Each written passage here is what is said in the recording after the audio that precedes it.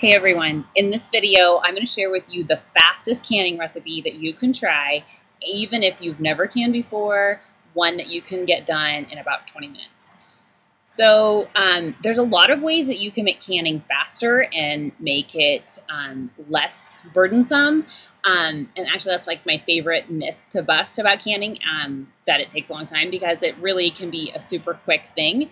And my favorite recipe to recommend to readers of my blog, The Domestic Wildflower, is the fast raspberry jam recipe, which I'll share here.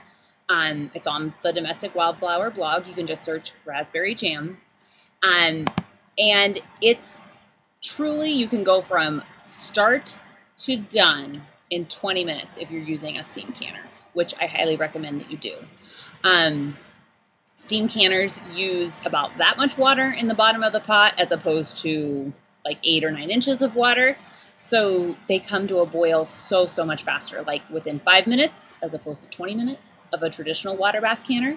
So they really can make just the whole canning process. I mean, you save 20 minutes immediately if you're using a steam canner. But even if you are using a traditional water bath, raspberry jam is super fast for several reasons. And I'll share with you some tips now for how to make the recipe and how to make it as fast as you can. So even if you can them in little itty bitty giftable jars that are like 4 ounces or half pints, the recipe yields 4 cups of jam, 4 measuring cups, which is a fair amount.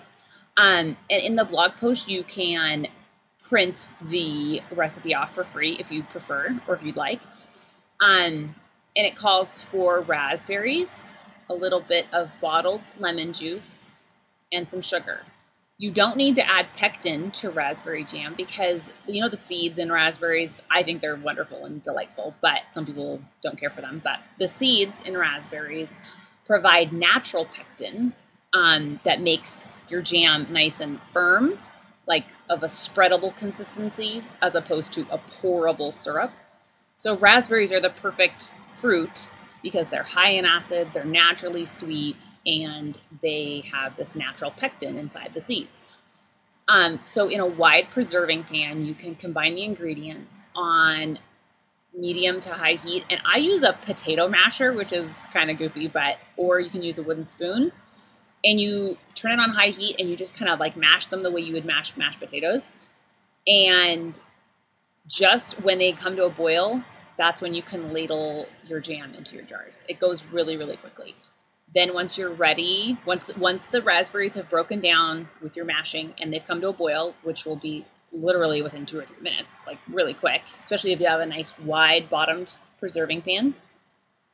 And then you can ladle them into your jars and process them for 10 minutes at sea level. So they're a good, easy, quick jam recipe it's just like such an ideal one for beginners because it's as fast as could be and delicious and really giftable. I made raspberry jam for a friend's bridal shower. So like favors for all the guests. I've made raspberry jam, obviously just for peanut butter and jelly, just to enjoy around the house. So it's a really great recipe that has a lot of different uses. So you definitely need to try it this season.